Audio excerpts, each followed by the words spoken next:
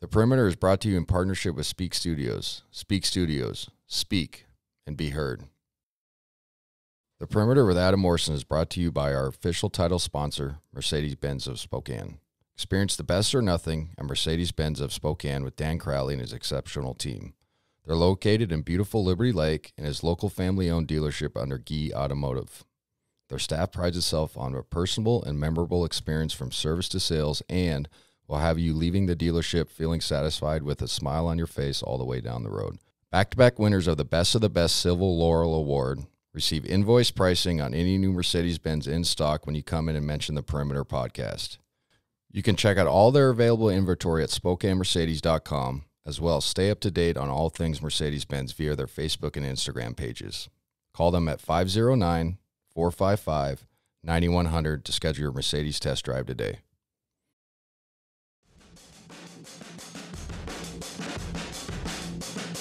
Welcome to the Perimeter Podcast. Your host, Adam Morrison. I got the 2017 AP Coach of the Year, two-time National Association of Basketball Coaches Coach of the Year, two-time Naismith Coach of the Year, 14-time WCC Coach of the Year, future Hall of Famer Mark Few. Thanks for coming on, buddy. You got it, Mo. It's an honor to be on this. Yeah, you're so podcast, excited. You know, I had to beat you over the podcast. I had to beat you over the head to come on, but I appreciate you making time. How busy are you right now after the season?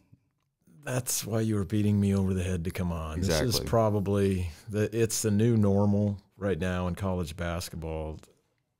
April is just a chaotic circus. Mm-hmm. Every day, literally sometimes every hour, things are changing. And I've said it for the last couple of years. Like if we just get through April and the first part of May, and then things kind of even out, and you kind of know who your team is and what you're doing. But it's, hey, it's chaos in a good way, in a lot of facets. With just, we talked off air about our guys moving into their next phase of their career with the NBA. So you're handling a lot of calls along those lines. But then you're also just handling, just with this new transfer portal, there's incredible amount of disinformation out there right now, a very horrible disconnect. The NCAA's just done a really, really poor job with getting information out in a timely manner of if you're going to be eligible and if you're not going to be eligible. So that's, and I'm, as you know, I'm on a lot of these committee now, and so I'm trying to kind of play both sides a little bit. Will help and just get some of these people to get up to speed on these things, and then also trying, and then coaches are reaching out to me and asking me, what I've heard and where we're at and all that. So it's interesting times, and all the while, you just, at the end of the day, like I tell everybody, look, I mean, I'm in charge of this program, and it's the number one priority. And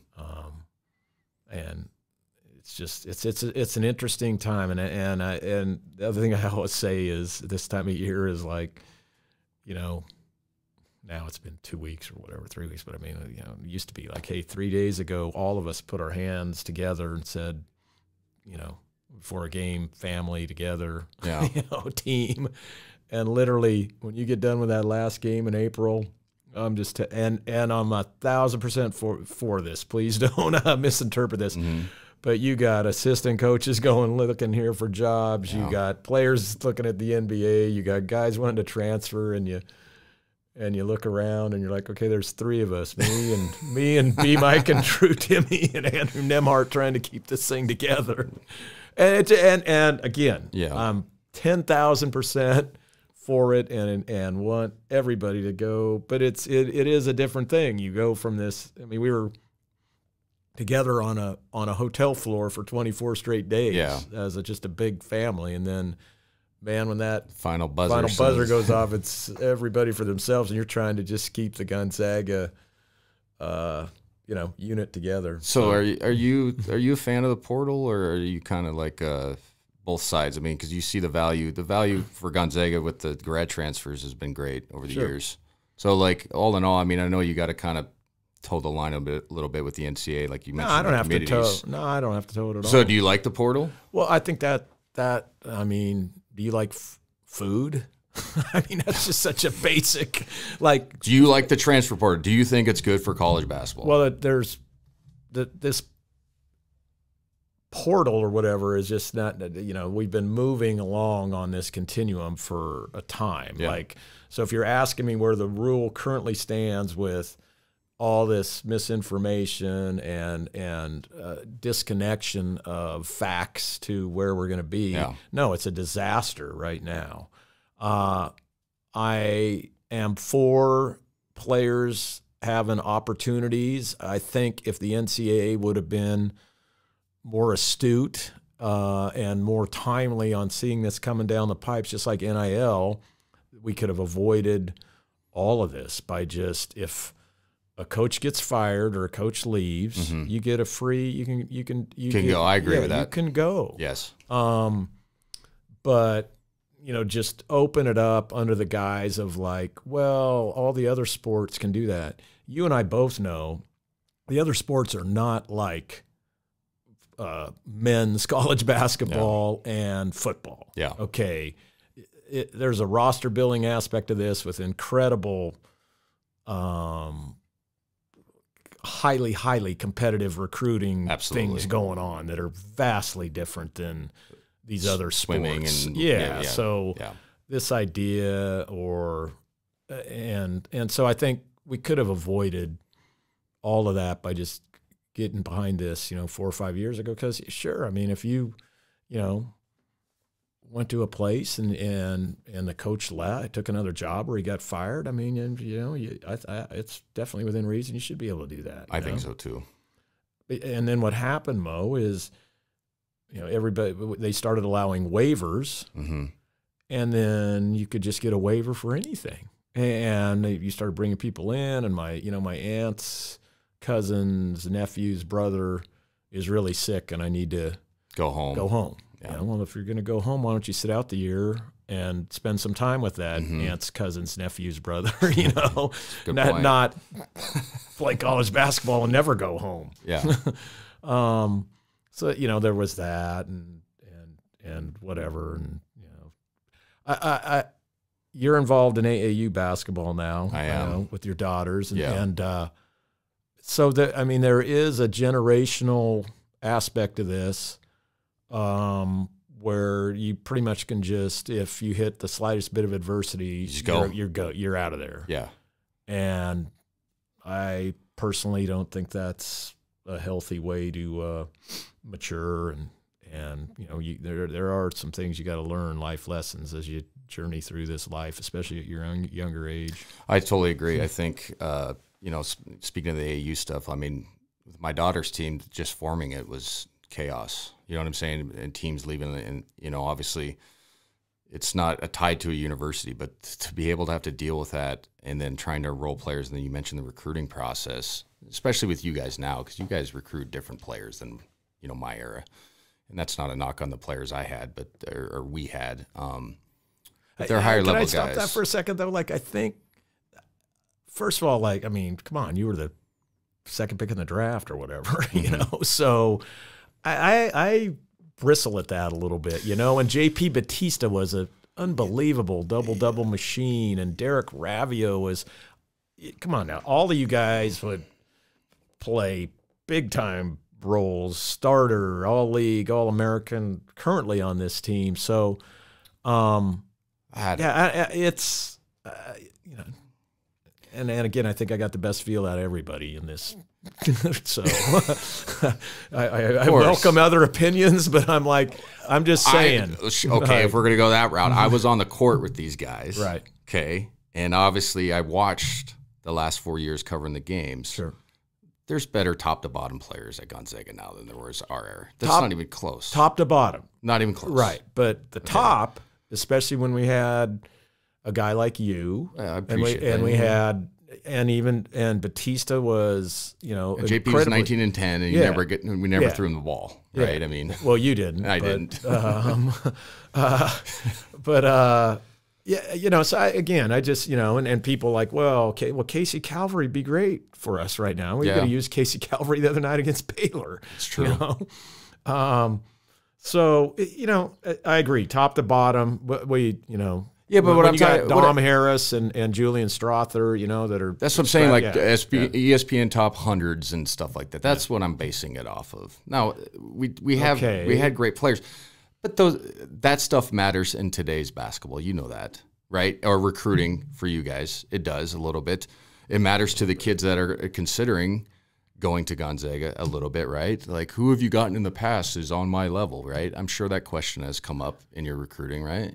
I mean, okay, but first of all, so ESPN 100, okay, where the hell was Adam Morrison on the ESPN 100? Exactly. The dude, well, because you're putting too much stock in these dudes who are doing not stock. ESPN. It's social. It's how you can view players now. It's so much easier. Back then, I view went you as one of the all-time greatest guys ever at Gonzaga. I appreciate that. Actually, one of the all-time greatest college seasons you could argue that any player's ever had. And so there's a fine line, and I still pride ourselves at Gonzaga is if I see you and I see this dude who they say is a top 50, but I know what works at Gonzaga and I have full confidence in my ability or my staff's ability to say, no, we're going to take Adam over this guy, and, you know, let's see where it is a year from now, 2 years from now, 3 years from now. Yeah, I mean, you obviously have parameters of what it means to be a Zag. I totally agree with that, and you've done a good job of recruiting those type of guys that buy in. You know, I've talked about it on the previous shows how much Jalen bought in this year as a one-and-done guy. It was fucking incredible. He's unbelievable. Off the charts. It was so coachable. Unbelievable. So, do you know, like, the last time we're done, right? I mean, getting off the charter on the bus, and, you know, we had to make the freshmen shag the bags or whatever. Yeah. You know, he's out there shagging the bags. You know, just come on. I mean, it's over. He's going to be the third pick in the draft or whatever, and he's shagging bags and just he was. If you came to our practices and watched him, you'd think he was a walk-on trying to make the team, you know, with just how good. What a great teammate he was, how hard he went. In fact, I told him, like, stop diving on the floor so much, you know. I actually told him, you know, in the NCAA tournament, you kind of as a coach, you know, okay, this thing, I got 3 more practices with Jalen. I got 2 more, and I just told him, like, Jalen, just do me this one favor, man. Whatever coach you play for next, or whatever coaches you play for, just practice. Give them the greatest gift ever. Just practice as hard as you practiced here, man. That's the greatest gift you could give, you know, a future coach, man. It's such a joy to have a dude you never worry about effort. Well, he just seemed like he was such a positive kid as well. And then I thought you guys did a good job this year of letting him be a kid, if that makes sense. And then you pulled the reins back on, you know, sometimes you get a little bit out of control, but he had so much pent-up energy. Yeah. But just watching him, man, I was like, man, this kid is so different. It was so sad that there was not an opportunity for the fans to watch him live. Obviously, we know the COVID stuff. But, you know, I was sitting there like, man, this kid is so fucking good. Yeah. Like, he's so good. He's so polished. Who does he remind you of? See, that's where I've gotten – it's hard for me to go with the comps because – I've heard one Jason Kidd with a better jump shot. It's like, okay, I played against Kidd actually. He actually locked me down one time. I had 22 in New Jersey going into the 4th, and I had 0 in the 4th. He handcuffed me, Anyway, I remember I said to you this year, Bradley Beal, but more I thought about it, just doesn't make sense. He's not as big. Bradley's a high level scorer. And I thought Jalen can't get to there. I mean, you obviously coached him. I can't come up with a comp. What do you think? I mean, the comps for me are some sort of this combination of Jason Kidd and I watched Jason Kidd in college, and again, Jalen's a phenomenal passer, willing passer, creative passer. So, and what it reminded me with Jason Kidd was just the north-south. I mean, Jason Kidd would just be coming at you, just full bear over and over and over again, the relentlessness of it. Kind of a Chauncey Billups body, and kind of like Chauncey in the half court. And then I just think he reminds me of Russ, man, with just his the joy that he plays with and the explosiveness and the energy. He just keeps coming and coming and coming, and just some kind of combination of those guys, a lot of the goods and a lot of the bads, but just ferocious competitor, man, and channeled his competitive spirit pretty darn good for somebody so young. And he's just going to be fun to watch as he moves forward. I think great person, great family. That's what I've always heard. Handled the family's perfect. This stuff amazingly well. So coachable for someone that's had all these accolades and everything. Willing to be coached, wanting to be coached. I know that's a new concept for you and a tough concept. I was your easiest player to ever fucking coach in your life. Well, actually, we can save that for later. It was good. It wasn't that bad for me, but you were not easy on assistant coaches. We had. You were a guy the head coach had. You needed to be coached by the head coach and not the assistants. Yeah, I was hard on Tommy, Billy. Yeah. Leon was my guy, I let Leon slide a little bit. But Billy and Tommy got the brunt of it. But yeah, just we touched on that earlier. Just kind of the entitlement or whatever we think that's going on with this generation, and the ability to hit adversity and give give up. None of that with Jalen. Yeah, none of it. Like zero. So yeah. Just amazing job raising him. His dad coached him, and his mom's mom is very huge part of his growing up and his maturity and all that. And just a joy for the whole. It was a 2.5-year recruiting process, and then the time he was here was perfect. Yeah, no, I think he's kind of moved into the special Gonzaga players, but only being here a year, you know what I mean? Which is kind of hard to do because everybody kind of has their guys, their eras, their teams, and I think Jalen kind of moved into that with 1 year. Obviously, the shot against UCLA put him at the Mount Rushmore stuff as far as Zags moments, but did a great job with he opened himself up to be mentored by Corey and Joel. That's cool. Really, really opened himself up. Smart enough to do that, you know. And they did a phenomenal job with him, because here you got a guy that, is theoretically going to be picked before them and whatever, and has all this, but yet, he wasn't on their level when he got to our place. I mean, the first couple weeks where he was not, I think people were, whoa, not quite ready like what they're saying, and then but yet he started figuring it out, and talent kind of started coming through. So some of this is talking about Jalen and then kind of the superstar. It's kind of a good segue to the next topic. For you as a coach, obviously you talked about we're deeper now than we used to be, but the more successful teams earlier on were kind of star driven. Myself, Dan, Roney would be in that category, Kelly. Now everything was spread out. When did that philosophy come in, or did it just happen by chance with recruiting, or because like I said, we used to be Dan would get a lot of shots, I get a lot of shots, throw it to Roney all the time. Kelly would get most of the looks.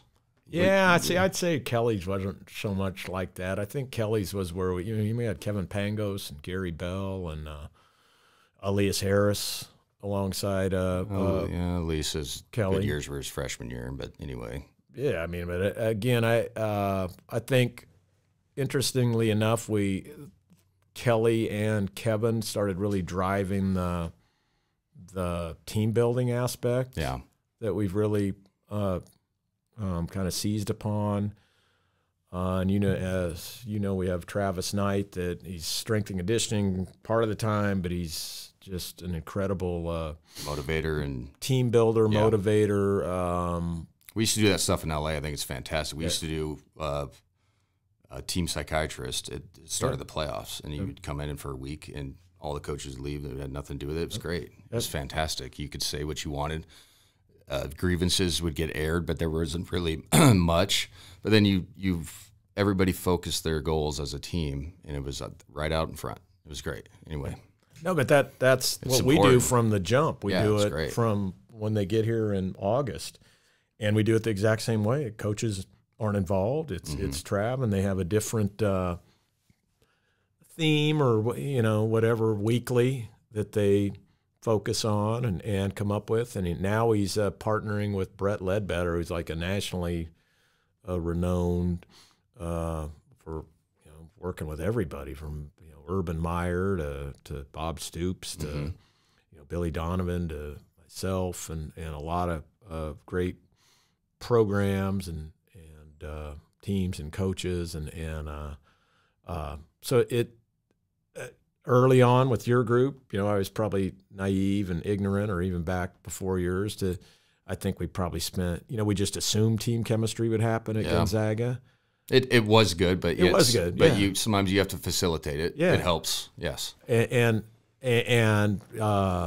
building confidence and if there's any role struggles or like grievances or anything like that, or just assimilation of what we're trying to do offensively, defensively. And now, I would guess it. We're probably up to spending 25%, 30% of our time on it. I view that just as important. Like there's times where I'd say, well, you know what, we don't need to practice today. Why don't they just have we call it PGM, Personal Growth Monday with Trav and those guys. I think they probably need that best, or a guy like Corey and Joel would come to me and say, hey, you know what, we need to do something like that. When the fuck did you start like changing all of this? Because when we were playing with you, it was personal growth my ass, like get your ass in practice. Okay, so when did you, like, was it TK helped you with that, Travis Knight, or did you again? I'd say Kevin Pangos was just like, hey, we need to start doing that's cool, we need to do an outing, we need to start the season with an outing, we need to come together, we need to not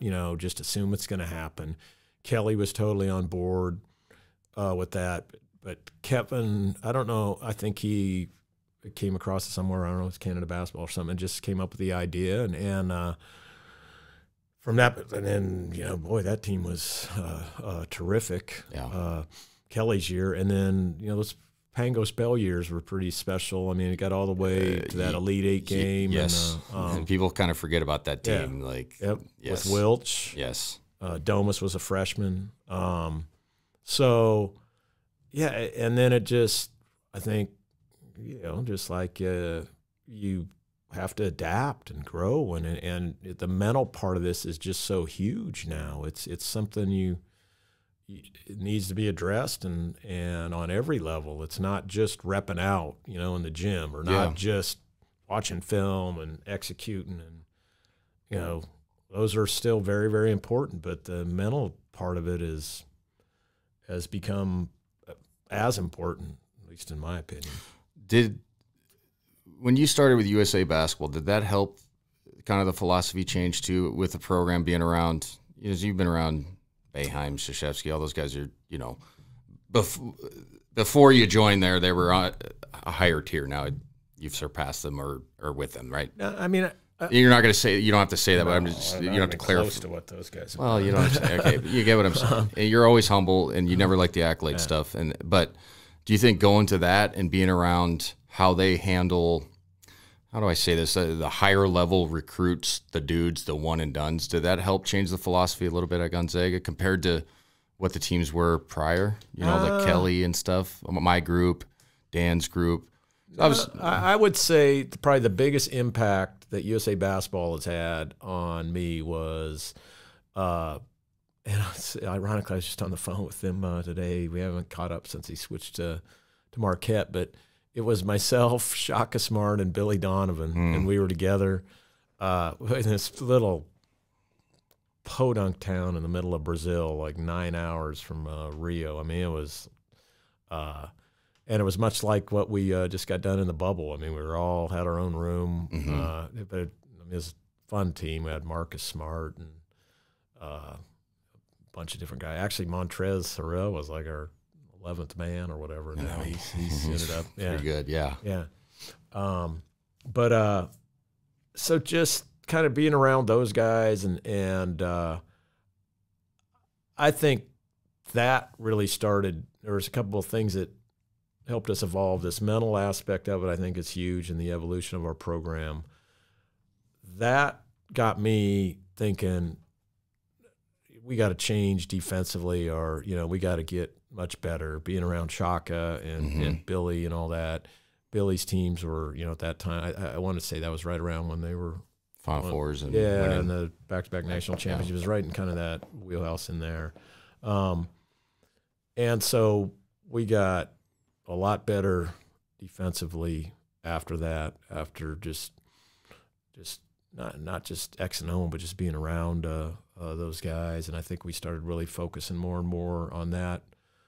Yeah, because you guys switch everything now, and that's kind of, I think, how basketball's going. Like, our teams never had that ability. We never even talked about that. I mean, obviously there was more back to the basket players on the floor in my era, but watching you guys, I would say it on the air all the time, like, one of the reasons they're so good defensively is because everybody doesn't get any action off of their high ball screen stuff. So they just switch everything, and there's no tag. There's no closeout late. So I'm like, and a lot of these teams that are not as dynamic, they can't run anything. They can't counter it. So, yeah, like, I think that switch defensively obviously took the program to another level, but the level of athlete has helped you guys be able to do that, though, too. I mean, shit. No question, especially our bigs, I think, have become much more versatile, and able to, the luxury of being able to do that. And then, I trust in your guys more and understanding that it's a good area of growth for them, as they move on next their level, careers. for sure. So that's been big. And then the other thing that last piece, I think, of our growth has been the analytical piece. Just, I'm not a big analytics guy, but when John Jacobs came into our program, I was going to say that. He got us really focusing on efficiency, and he really swung me over to that thing, and to the point where we're drilling it, and so our guys are aware of it in practice. Like, we'll do 10 possessions, and if you're not above 1.2, then you lose. And same with defense. If you're not at 0.8, then you lose. And so then I think that gets them, there's so many things. Before it was all about shooting percentage, right? You got to hold them under 40. You got to hold them under. Well, if you hold them under 40 and foul the heck out of them, they shoot 20 free throws. Doesn't matter. Doesn't really matter, right? Or you hold them under 40, but they make 3 threes in a 10-possession deal. Effective field goal percentage. Yeah. Yep. So getting the guys to understand that,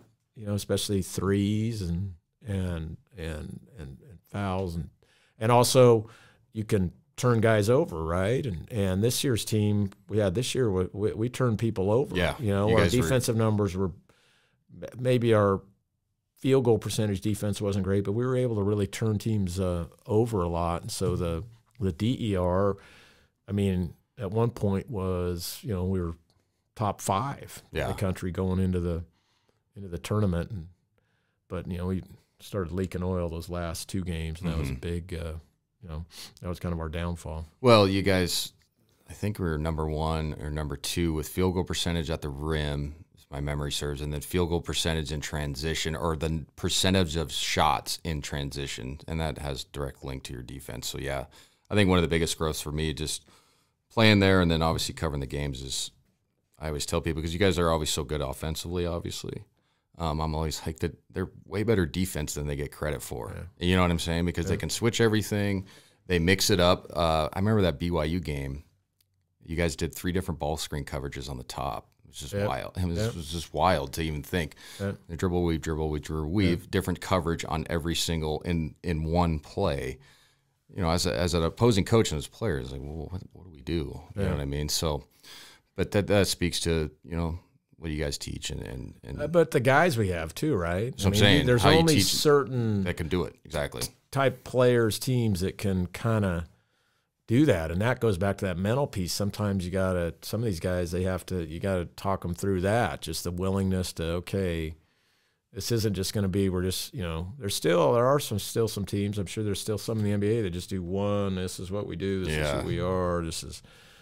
But I think we try to challenge our guys mentally to no, look, you need to be able to show center you field, switch, go under, everything. And can we do it multiple, like you just said, multiple times in one possession? Yeah. Based on personnel, based on location, based on any of that stuff. And again, that's what helps when you have veterans like Joel and Corey out there kind of mentoring the guys. But that, to me, is what bodes so well for Jalen moving forward also, because, Mo, me, we put in a different set or two every week, or sometimes every game. And he picked up on that stuff so quickly, and same with our ball screen coverage, all the coverages he was. So I think that. Well, in that game, he was the top of because usually when you guys play dribble weave, you put your best defender on the top, and so it just negates everything. And he was on the top of that. And I remember going having beers with you and Tommy after the game, and Tommy's like, "Mo, do you see what we're doing?" And I kind of thought, yeah. And you were like, "That's a freshman doing that," you know what I mean? And it was just like, yeah, that's crazy to even think that, because 15 years ago, I don't think you would give a trust to a freshman as a coach, right? I mean, let's just be honest. If he could do all that, I would. Well, quite frankly, it's just, hey, Blake Stepp started as a freshman. Because he was so smart. The former golden child of Coach Few's coaching career. He was Blake pretty Stepp. Good, Mo. I played with the guy. He was one of my favorite teammates of all time. Yeah. But he was the golden child. I was my freshman year, his senior year. Blake could do no wrong in the eyes of Coach Few. I just got to say that. Huh. Do you agree with that sentiment? Probably, because he didn't do many wrongs. So it's usually an earned thing. It's not something that's a perception. So good point, touche. So let's segue into my years, right? You have to refresh my memory. I know, which is it's funny. A lot of years in Zags. I know it really is funny to go back, and I'm like, shit, it was 15 years ago. And when I talk to some of the former players now, I'm like, they were like 5 and 6 when I was playing. I'm just the radio guy, and so it's funny. That's crazy. But yeah, what do you remember most about that 06 year? Just how crazy? Because I've explained it to people, but you sometimes materialize it better, explain it better. Just how the media and the fans are fucking nuts. Just unbelievable, the fan following. And like you mentioned earlier, it would have been so great I think this year might have been able to rival that. We really haven't had anything even close to that. Even the year when we went to the national championship didn't have and again, that was because of the entity that was you and was Mo and the national how they cover and how they coverage college basketball is different now too. Yeah. Yep. And it was just amazing on the road. It was wild. It was just ridiculous checking into hotels and all that. It was just stuff that we'd never had to deal with ever before. And I don't really know, quite frankly, how many college teams who would have had to have dealt with that before. It would be like, and again, you got to watch what I say here, but it would be like probably 1/100th or what Jordan and the Bulls dealt with on a regular basis. People knew where we were. People knew where we were staying. They were following our bus. We had to jumping on the bus. We had to be crafty with shielding you from that. We had to shield my number in the hotel and different exits and stuff. And I call it the John Stockton rule, where you just avoid people at all costs. He taught me that to go down the stairs. I still do that now. But yeah, it was crazy, and it was just. I'll always just remember the electricity in the opposing gyms. That's what I just off the charts. I have to agree. Yeah. It's like what compared to, because we'll go to some West Coast Conference games. You guys browbeat the hell out of that league for everybody knows for 20 years or whatever. So like they're a little bit, kind of on the like, we can't. It's gonna be hard to beat Gonzaga. But like when we went into the opposing gyms, it was wild in there, and it was like standing room only. And like the electricity, like you said, and because we were fresher, and I think the league was more competitive just because you guys, it was our time. We weren't as established then. We were still good, obviously. But yeah, I just remember, the amount of media we had to do, and this telling the same stories over and over again. And God bless OP, but just having to do like, you'd go from Sports Illustrated, then like the Ritzville Times and he'd give them the same amount of exposure, and you'd just be like, "OP, man, I love you, but just get me out of here." But well, I would just say this: I think now we still obviously we sell out everywhere we go, but it's the energies. The energy is different, and I would just add this little nugget here: the reason why the energy is different is you had this. It's not an endearing one when you're coaching the team, but this ability to keep everybody's attention with drama, because our games were always much more competitive back then. We were probably usually behind at half, and well, we were always up 10.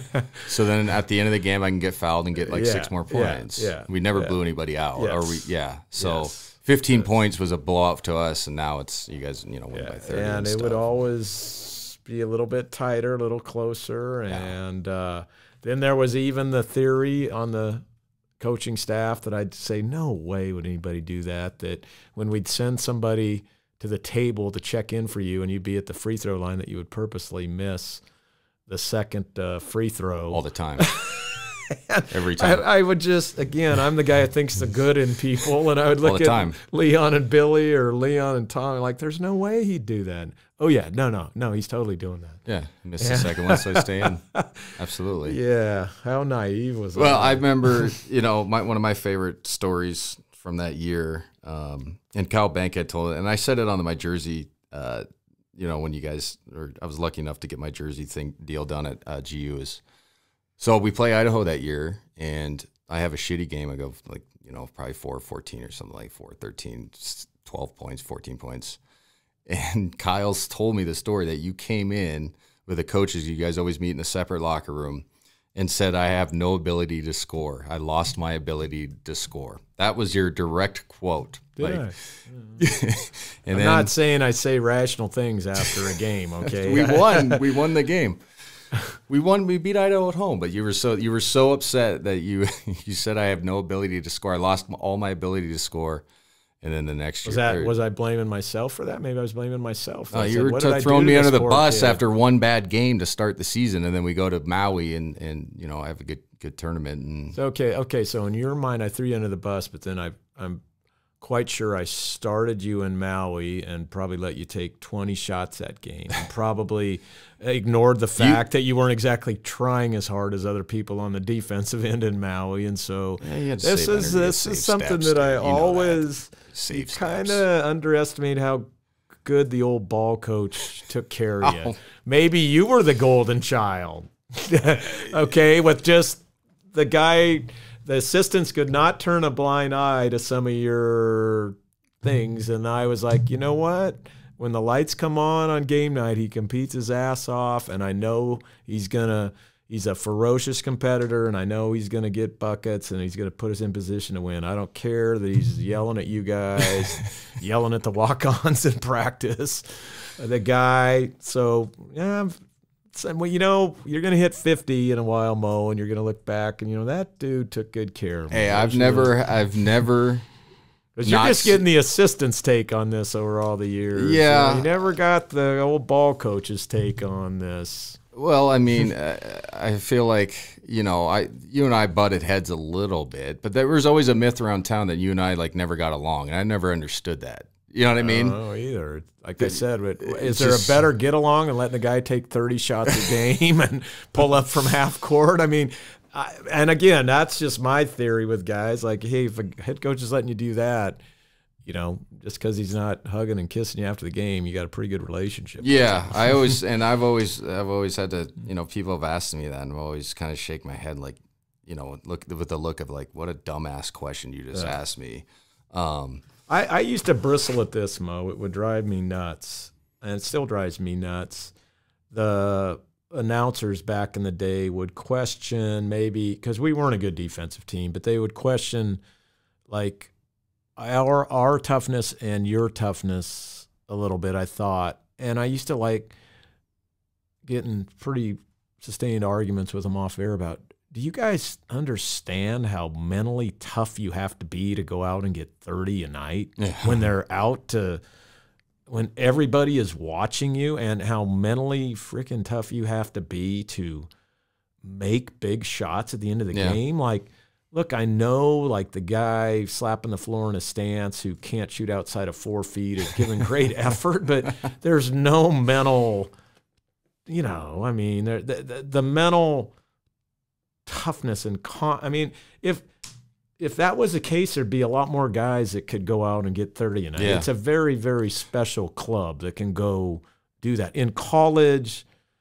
or the NBA. And so, again, that used to just drive me nuts, because I think you were one of the most mentally tough guys we've ever had in the deal. That the load you carried that year and the pressure that was mounting with the you and JJ thing, you know, and all the stuff as we got, you know, all these seasons are like that. The deeper you get, the more theoretically pressure that mounts, and you delivered time and time and time again. So I just, the toughness deal, because, you know, it is mentally, it is draining when you, and this is not a knock on our team. It was obviously we were 29-4 that year, but I knew I had to get 25 plus for us to be successful that year every single night. You know, with defenses keying towards you, guys face guarding you, fouling the crap out of you and stuff like that. So, you know, that stuff does get it gets hard. And then if you have, let's say you have an efficient game but you get 19, oh my God, what happened tonight? You know what I mean? You're just like,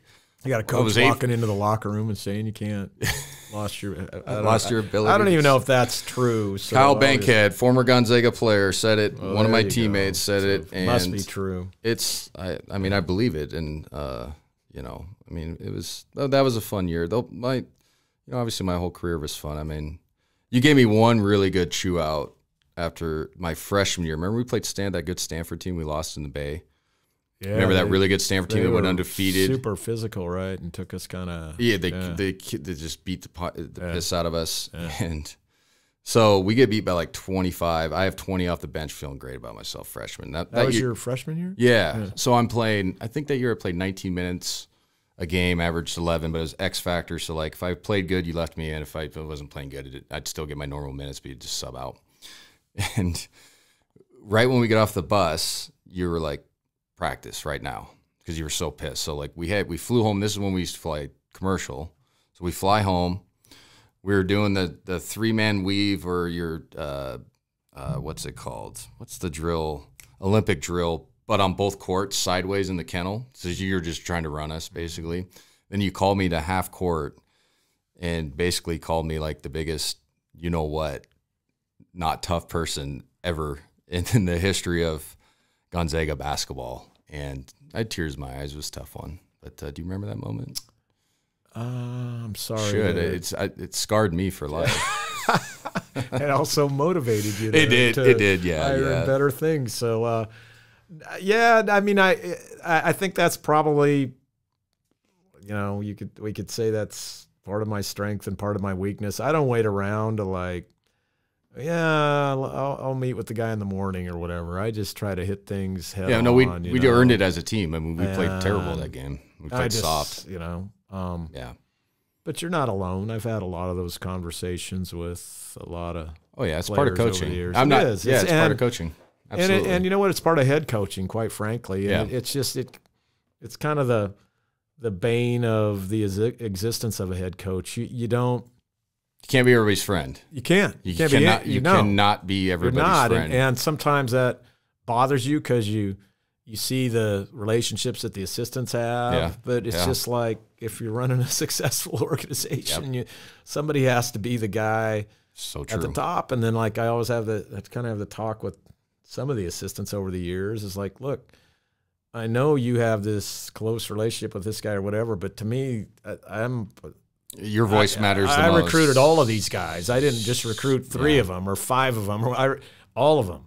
And so I have to be, they're all my like kids in a family. And so I'm not going to favor this guy over that guy or whatever, you know, like I know you really believe in this guy, but this guy's playing better than this guy and he's worked harder or as hard. So it's time to play him. I mean, we've had, and those aren't, you know, that's just but hey, you know what? You get paid a lot of money and get a lot of attention and all that. And that's the other side of it. But it is, you miss out on, you know, like the friendship maybe the assistants have. But I mean, I hope, like my hope, and maybe it's the rationalization, is that the relationship changes after you're done, and then it becomes. Just going to say that. I think from afar, obviously closer than afar, but covering the games and then just watching you, I think you've gotten a little bit more opened within yourself to the players as you've grown older, and I think it's helped.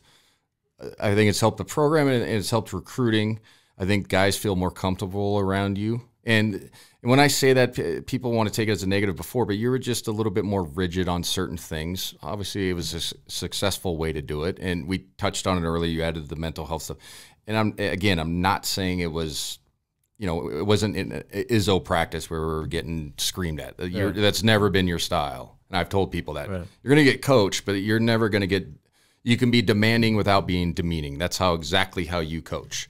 And so I think seeing from afar – it's been kind of cool to see you kind of like loosen up a little bit with some of these guys because like we never did that. You would have never let us do the handshake stuff. Yeah. You would have never let us wear our own shoes. You know what I'm saying? Like now you kind of understand, like let the guys have a little bit more fun, and that stuff matters to this generation. Mm-hmm. So I think that's a really good attribute. You know, obviously you don't like praise, but that's something you should be proud of because you changed how you approach younger men, I guess, if that makes sense. I just think you have to change. If you're not like, and if you mentioned Coach Boeheim and Coach K and even Tom and some of these guys, if you're not willing to adapt and change, I mean, then you're adapt or die. And that's, I think, holds true in everything in any aspect of life. But the point is that you were successful without doing that, so that to change is harder to do. Yeah, that's what I mean. Yeah. And so I think, you know, it's been fascinating to watch from afar because, you know, I chuckle a little bit because I'm like, he would have never let us start recruiting. And look, Mo, some of that, I mean, that's 2005. So I mean, that was probably my 6th year or something. I mean, so look, some of that's born out of you're still insecure, maybe, you know, as a young coach and all that. I mean, that's certainly. Okay, when you first took the job, real quick, do you think you were fully prepared when you took it? Nobody's prepared for, and if anybody thinks Tommy's prepared, I mean, nobody's prepared for that. It's a totally different. Go on the fly a little bit. I mean, you have your toolbox, and then you kind of, right? Yeah. Hey, the best thing, and this has been my philosophy since I took over is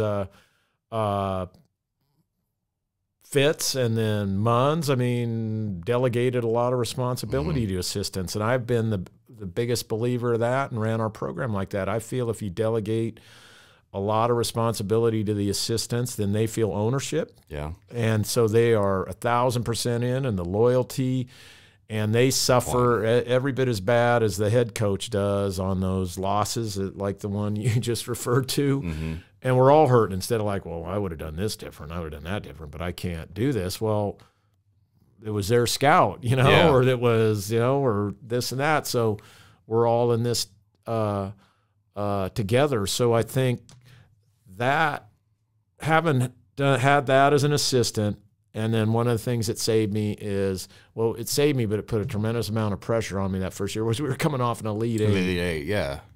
I mean, it's different in Elite 8 now. Like, hadn't been done in the history of mankind. Yeah. Okay.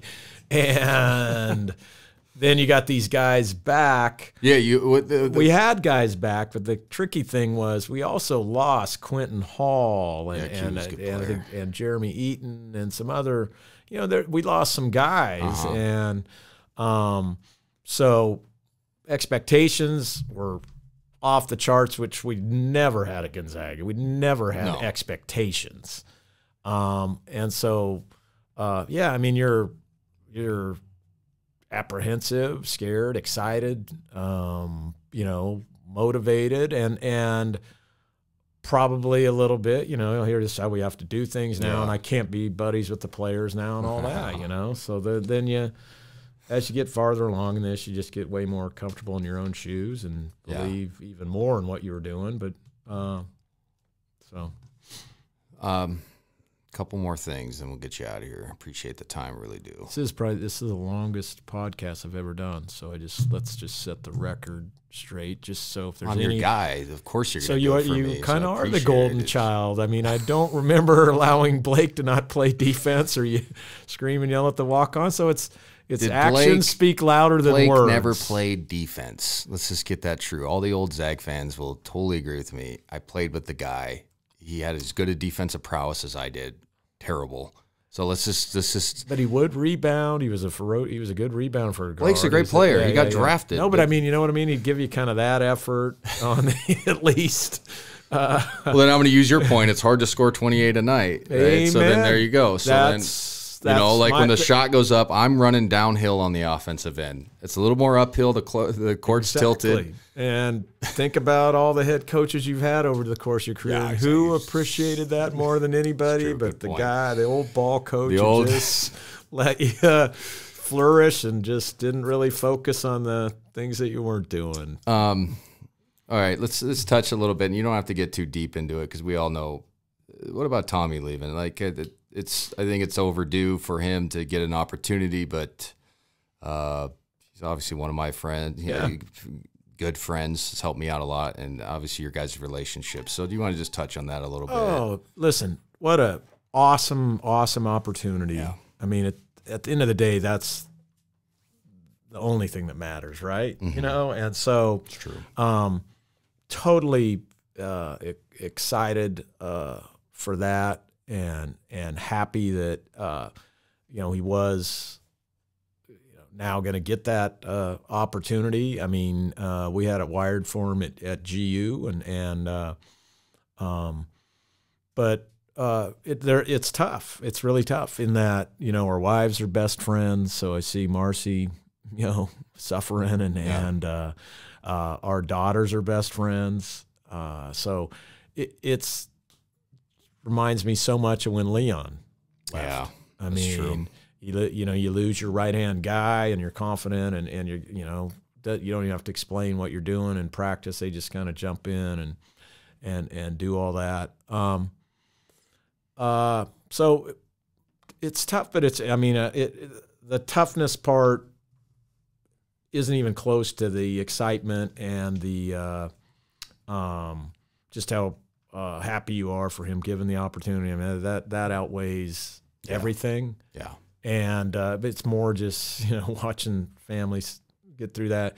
And then, listen, I would just say this, like, people are going to have vastly underestimated the effect that Brian Michelson has had on this program. And that primarily is going back to what we referred to earlier. I am a huge believer in putting my assistants out in front of the world, and collectively, I'm a big believer in using collective wisdom and not just thinking that I know everything. And so I think that's one of our strengths at GU, and I try to use everybody in the huddle. As you should. I've played for a coach that didn't in Charlotte. It was but the year I was hurt was Sam Vincent, and he literally made the coaches during a timeout. If an assistant coach wanted to say something, they had to write it down on an index card and hand it to him. Yeah.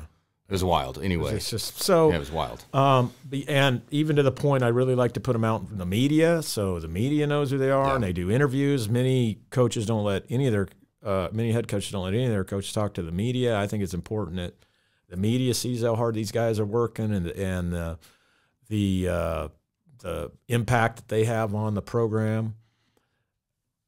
But, you know, I mean, I think everybody's focus was on Tommy. And I think, in the last 4 years, Brian's really found his stride and is something. And now it'll be time. I love Roger, and Roger is going to be, I think now is going to show some real growth there and be able to, people will get to become more educated about that. But I'm kind of fired up for everybody outside the program, because everybody inside the program knows B Mike. Yeah. So now it'll be good for kind of everybody to get up to speed outside of the program. Well, yeah, B Mike, obviously he played in my teams until 2005. He was Roney's class, and B Mike helped us all out when he was teammates, right? And he was always the guy that would calm me down. I'd get subbed out and be like, hey, you need to try to do this. And that's a hard role to do when wasn't he Oregon State Player of the Year? Mm-hmm. And, you know, you're a walk-on and you don't even sniff the court, and you still bought into the team aspect.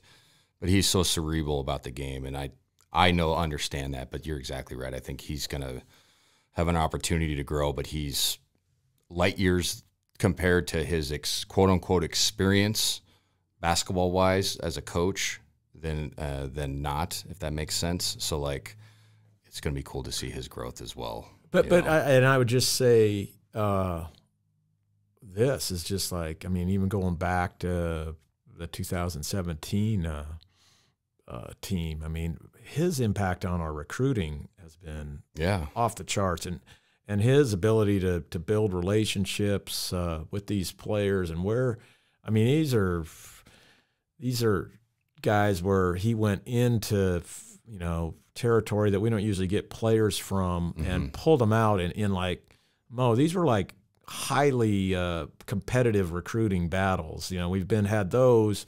Well, you just got Ched. I mean, yes. Yeah, and Brian is very close with Jalen too, and to go into Texas and get Drew Timme. Yeah, I mean, back when he was first getting going, I mean, he went into Memphis, and I mean, got Jonathan Williams. Yeah, I mean, it's amazing you know, what he's been able to do. And you know, I hesitate to say he, because we all kind of collectively work on the recruiting, but he's been masterful at building relationships. He's tight with all the players. And hey, it's exciting for me to see him finally. He'll begin to get his due, and you know, we'll be working our way into, you know, putting him in position to be the next guy here eventually. I think would be the plan. And he should be. He's got ownership in this thing, just like Tommy did. Yeah. No, but Tommy's going to be great at Arizona. You know that. I know that. He's going to be missed. I've said he's going to be missed. That's personally, for sure. Professionally, but across the board. But I mean, I've said it to that's people. That's just selfish.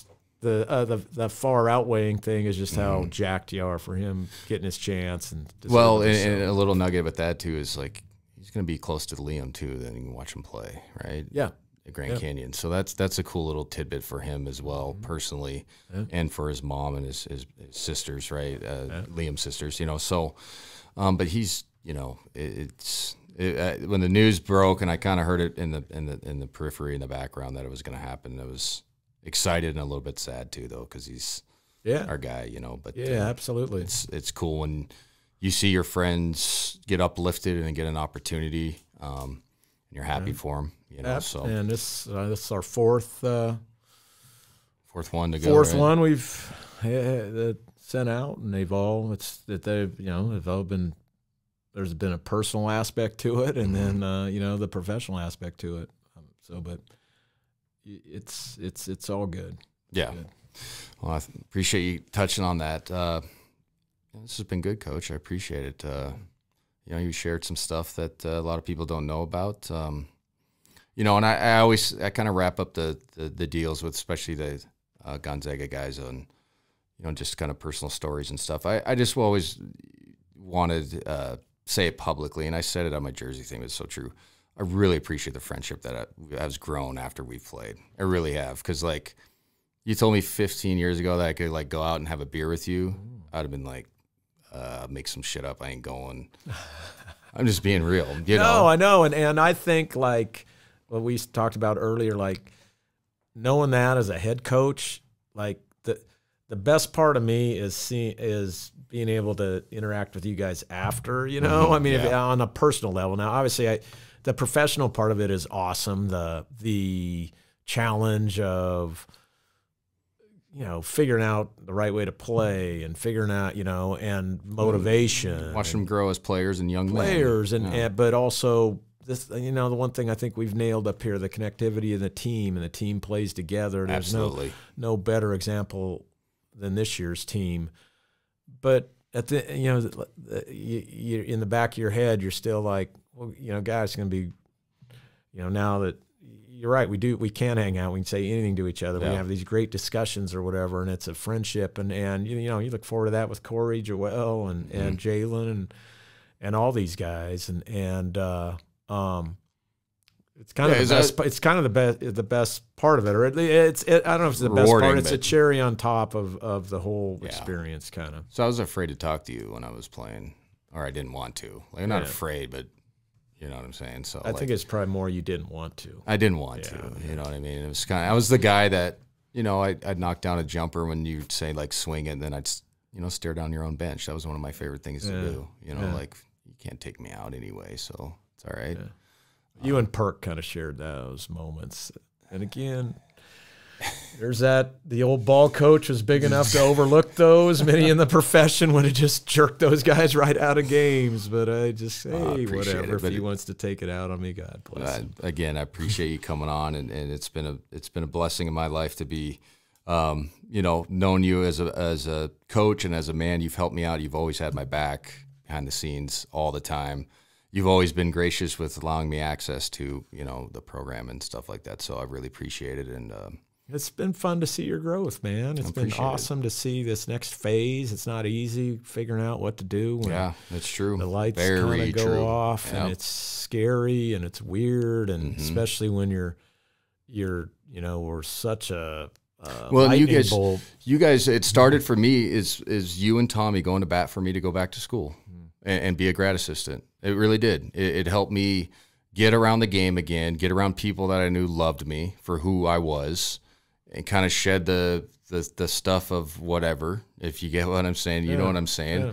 And you guys kind of helped start that healing process of, okay, getting a little more comfortable in my own skin, you know? So I've always appreciated you guys recognizing that, letting me come in, you know, be a grad assistant.